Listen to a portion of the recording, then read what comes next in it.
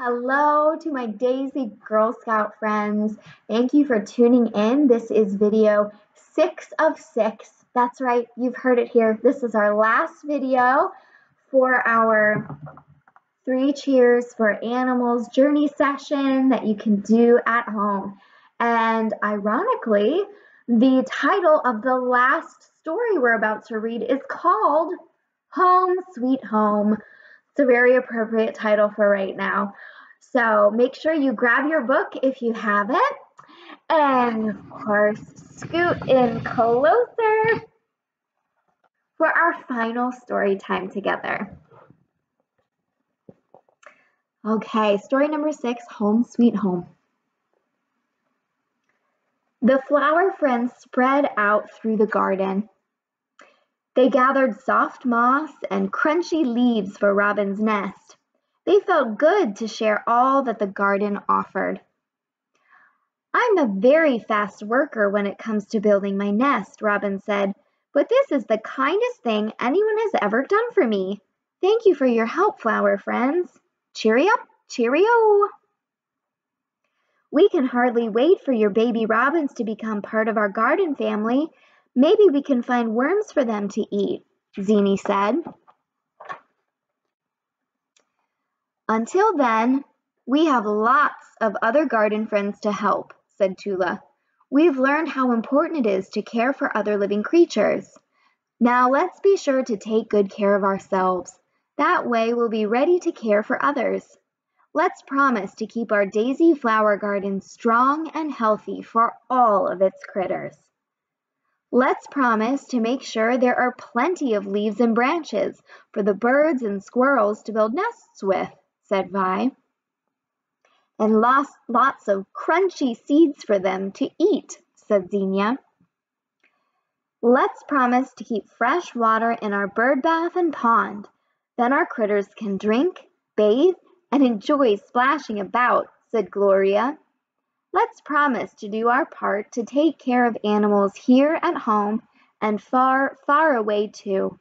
We've learned so much from everyone's stories, said Mary. It's important that we share our stories. The more we teach others, the more others can care for animals too.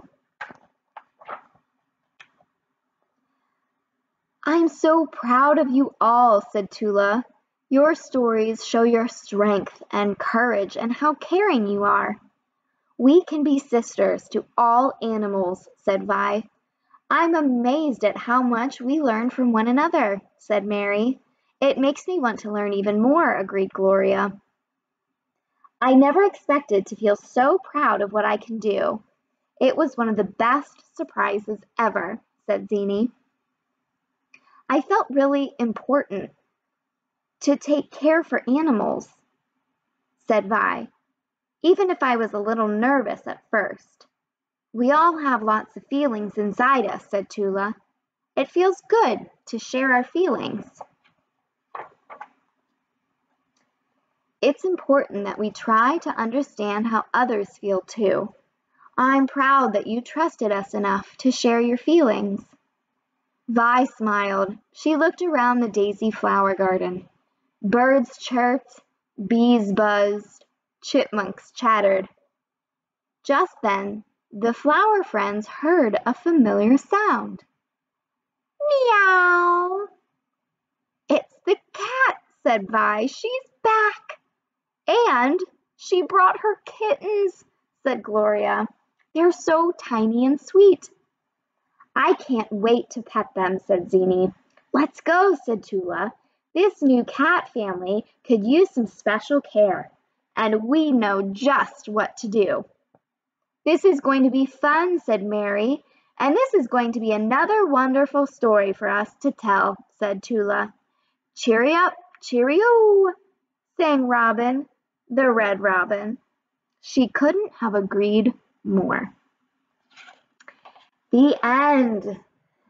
That concludes reading of the last story of our journey, 3 Cheers for Animals. I hope you enjoyed listening to these stories. I know I had fun reading them. Thank you for joining me.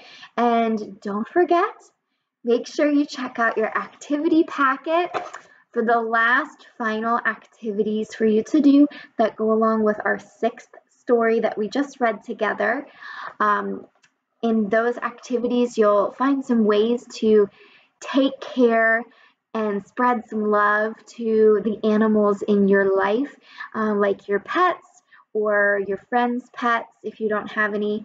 And there's a great little way to celebrate with your family that now that you have finished your journey activities.